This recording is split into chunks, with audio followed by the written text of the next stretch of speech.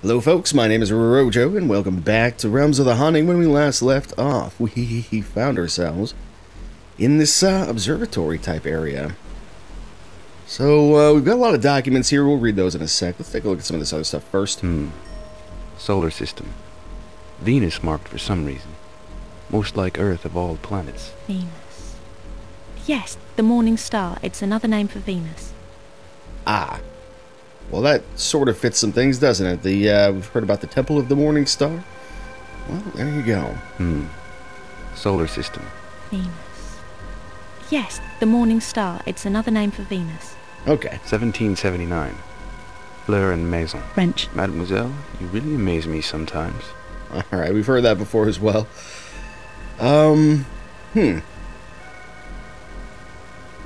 don't think this is an actual observatory, now that I think about this. It'd be, I can't think of the name of the room, but, you all know what I mean. It's one of the pretend ones. Quill and ink. Someone likes to use the old method. Expensive too. Golden nib. We'll take that, I guess. Look at this. Somebody left here in a hurry. Chair knocked over and everything. So we've got a book. I guess we'll just look at this first. Or is it a book? Wow. This looks like serious stuff. Journal. Leather bound and embossed. What's the design on the cover? Embossed with the initial F. There's something sticking out of the pages. Nicely worked silver key. Ah, so we got a key out of this. And is that it? I wonder if the gardener that Florentine mentions in the journal is Raphael. Or is it one of the others? Raphael did say he was the last. That means that there must have been more at some point in the past. If it is, it means that he's been around as long as Florentine has. I don't recall that. So let's, okay. So we can page down here. Alright, one moment.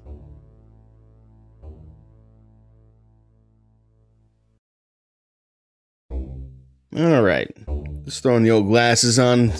Give me the best chance of actually being able to read this properly. Excuse me. So, Claude Florentine, entry the morning of the 15th of January, 1330 AD, Temple of the Morning Star. No fewer than 22 acolytes have entered the tower since our efforts began 2 weeks ago, with only one returning in the intervening time. This man, Thomas, swore that he had met with someone within the tower who named himself the Gardener. Thomas swore to the power that this gardener aided him in his escape only moments before the gibbering madness of the ire fell upon him. This experience has had an adverse effect on the man. His body could be used to sate the hunger of the one power if he proves to be of no further use to us. Goats and poultry can be expensive and sometimes intellectual. Is that what I'm reading? Of the testimony of Thomas concerning the existence of this gardener, I am gonna go with, I must say that I am skeptical? No, skeptical. Whether what he saw was figment or truth, I cannot say, but Belial reliably informs us that the last of the gardeners perished at the fall of the stone. Let's take his word as truth. Okay, next page. And there's more here. Claude Florentine, entry 17th of January. This is 2 days later. Temple of the Morning Star. Following our initial experiment, it is clear to me that magical means should be employed for safety. After many long hours of reading and speculating, I have located the seal and sigil of the minion.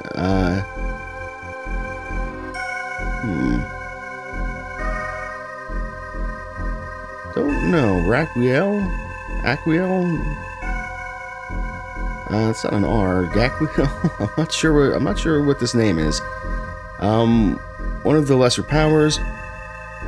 On the last crossing to the tower, the power, what's his face, heeded my call, to guide Belial and I through, the labyrinth, void, misleading the ire as we traveled. Eventually, we happened upon the Chamber of the Soul Stone within the realm of Sheol. Our order now stand upon the threshold, the last of the great days. The final shard of the stone, or the first shard of the stone, is now prepared. We are preparing for the next crossing. Stars are aligned and the portents are favorable. For the greater cause of the power, we walk to the tower. For the first time, we walk without fear of the ire. Interesting. More pages. How many fucking pages are there? Oh my god, you got there's too many pages. Okay, so this is going to be a reading episode where we're just going to read this, and then we will do more gameplay in the next one. How about that? So, alright, next part of the journal here. Florentine, entry the afternoon, 17th, January, wait, is that 15th, and then this was the key, right? Okay, so we read that one. Now we're on this one. Alright, 25th of January, so about a week later, Neville at the Temple College. All went as planned initially within the Chamber of the Soul Stone, but as the first seal upon the first shard was broken by ward and power, the very lines of hell, lines of hell, something, and weld in all quarters? It's a little too blurry for me to read. Belial was by my side with a sword and in an instant to protect me from harm.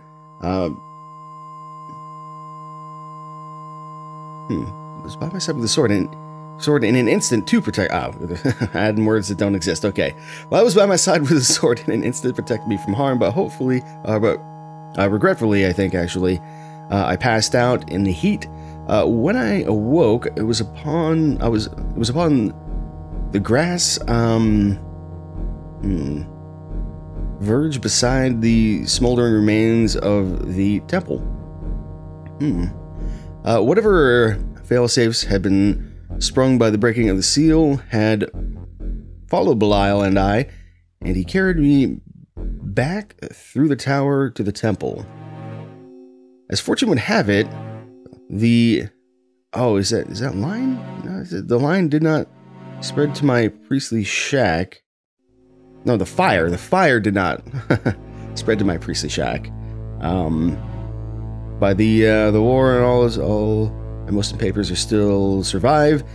What puzzles me though is how Belial managed to escape from both the fire and the ire, and 50 acolytes and priests perished in the resulting inferno. Alright. Morning of the 26th, so next day. Have I made a terrible mistake? By taking the sword from the Soul Stone, have I inadvertently set into motion a series of events which I may be unable to halt? Is the sword in some way connected to the Soul Stone? Belial cannot touch the thing at all for some reason. It burns me to the touch now, so much that I have decided to place it in a place of safekeep. My immediate plans for the future are unclear for the moment, but through my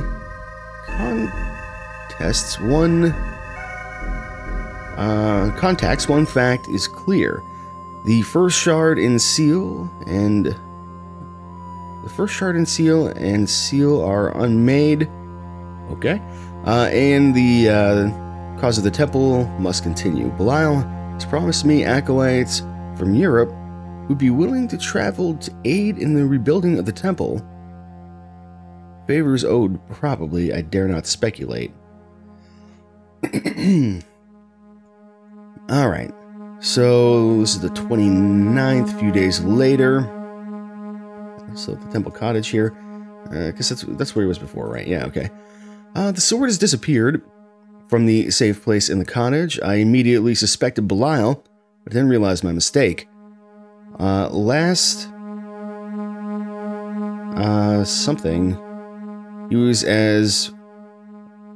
Eve, I guess, maybe?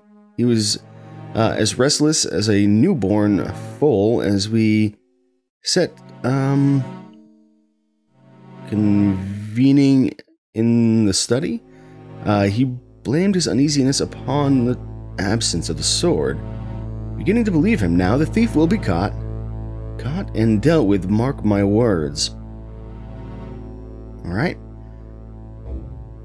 So that was 29th of January, so a month and a half later, in the York Library. The tower is as useful as is dangerous. Once this was not the case, but as I am one of the few who has traveled there and unto other realms in the pursuit of the Order's goals and lived, can say with all sincerity that the crossings are fraught with all kinds of hidden dangers, even with minions to guide. The ire is constantly present within the tower, whether distant or near. Its unnerving ability to hunt and devour those who come to its place is astounding. I refer to a manuscript that I had sent from France concerning the travels of a magician from the last century. There's no mention of any gardener in the tower's past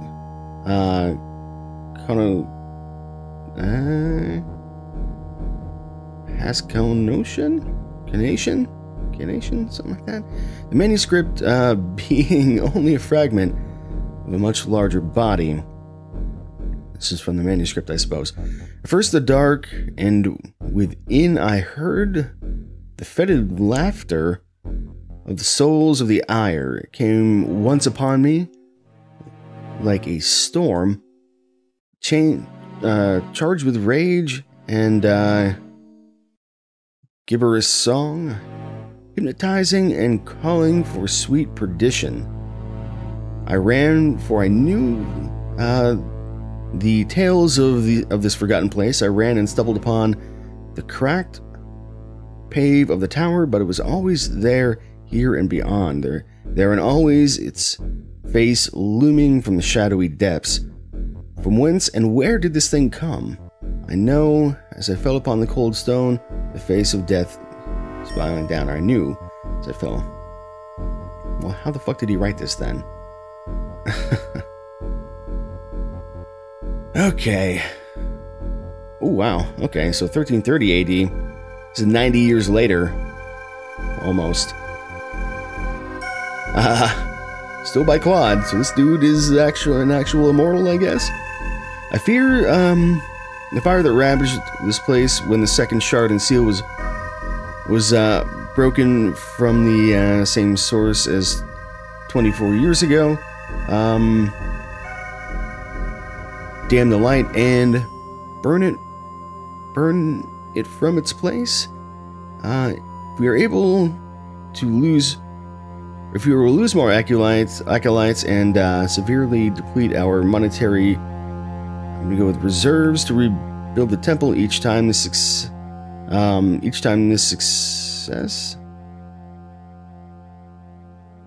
occurs, then we must postpone our endeavor for a while until the problem can be solved. Belial, again saving my life in the fire, has whispered to me of an otherworldly device that may aid the Order, but its location and power is shielded from him.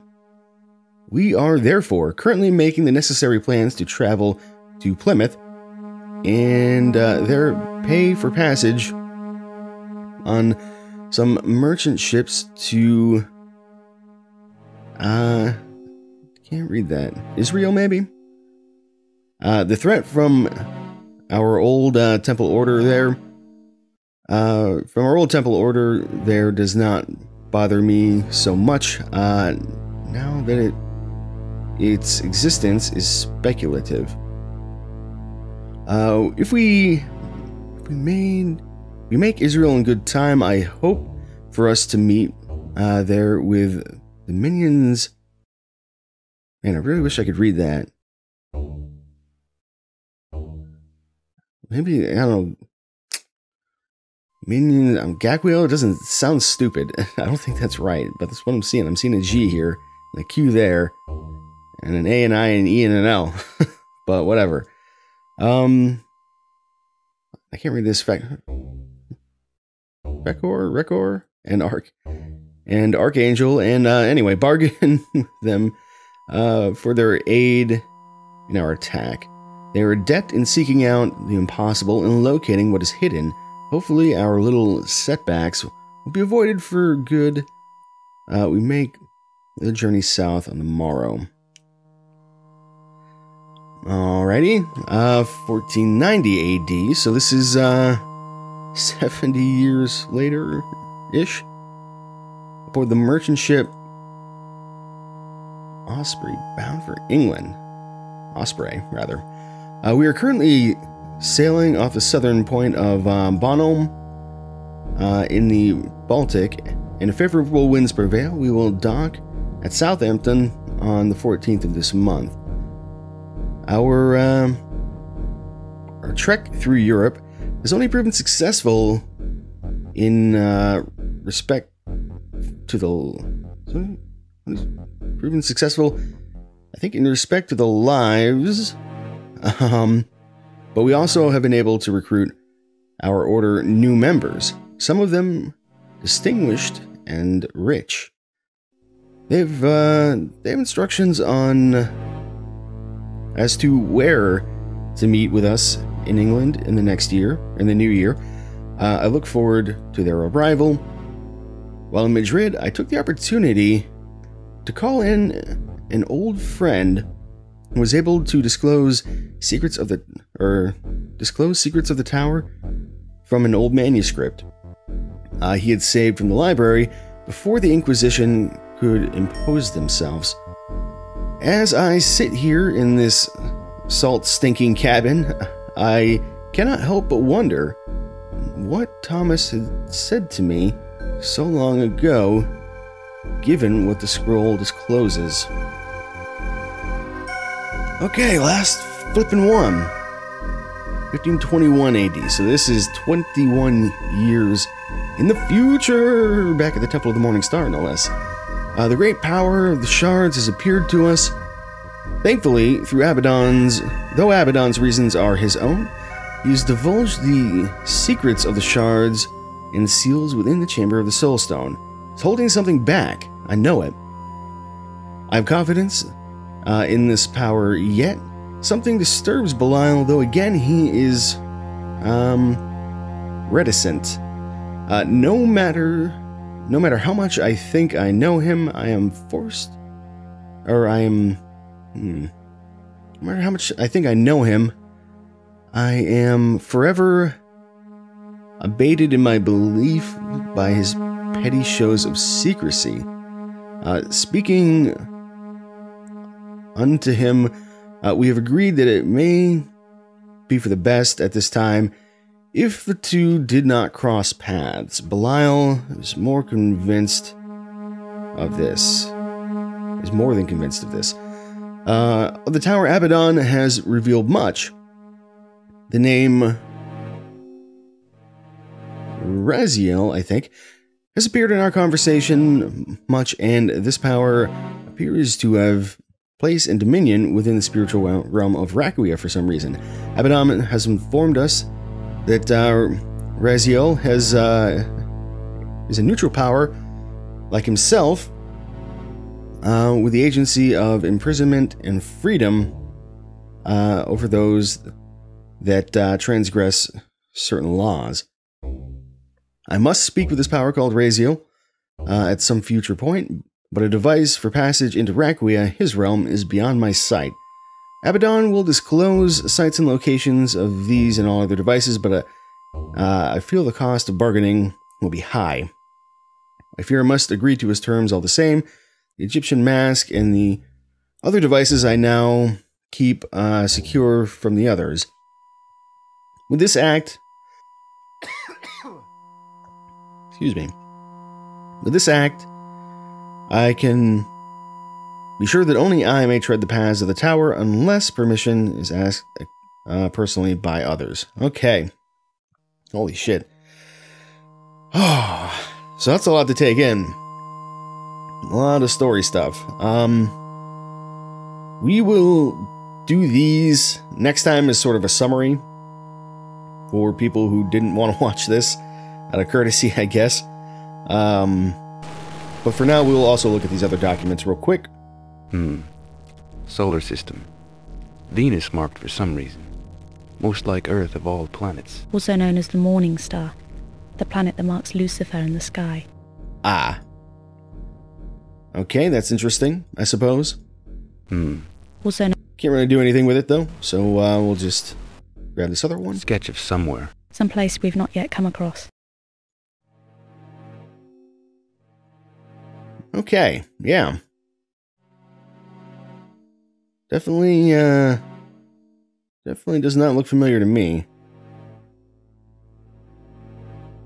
Well, I think that's it. So we've got ourselves a key that we can try out, and we've got, of course, the journal. We learned a lot, but I think it's time for us to go. I have an idea of where I might want to use the key, so we'll check it out when we come back.